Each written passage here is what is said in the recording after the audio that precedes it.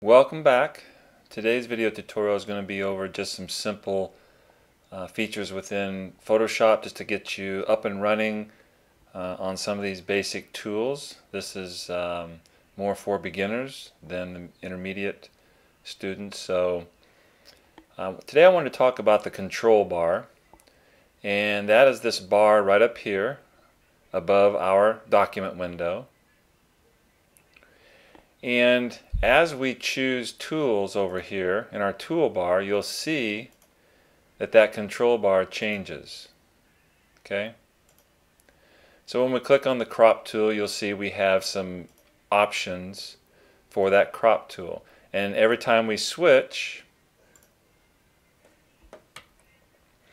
a tool, we have different aspects of the tool up that's going to be displayed up in the control bar. So that's real handy. Down here is where we're going to choose colors. We have the foreground color, and we have the background color, and we'll see here that we can switch the foreground color with the background color, or we can just hit the X key. X key will toggle the foreground color back and forth, and then this little icon here sets to default foreground and background colors. The keyboard shortcut for that is D.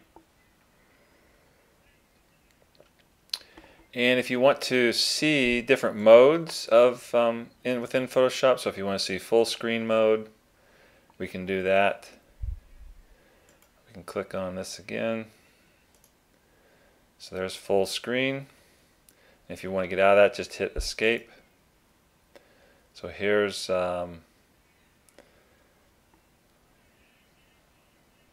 one mode. Hit that again, goes into full screen, and we can just toggle between these screen modes by hitting the F key. Tab, what does tab do? Tab is going to hide everything for you. So when you hit tab, it's going to turn off your toolbar. It's going to turn off, it doesn't turn off, it just doesn't display the panels and your toolbar.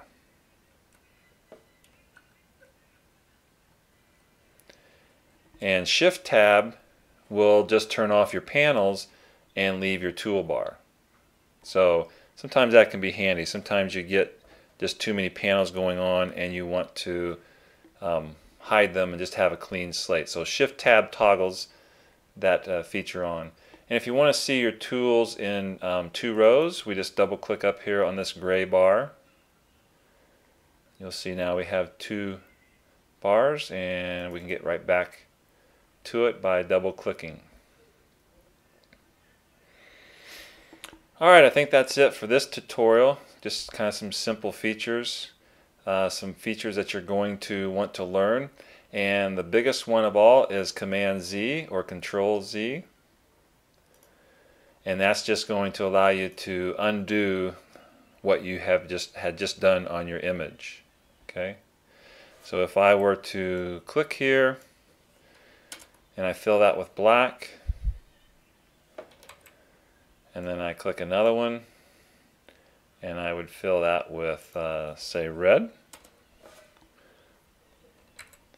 and I hit Command Z, it's just going to toggle back to those marching ants. So it's the last thing that I do. And if I go Command Option Z, it allows me to step backward through my,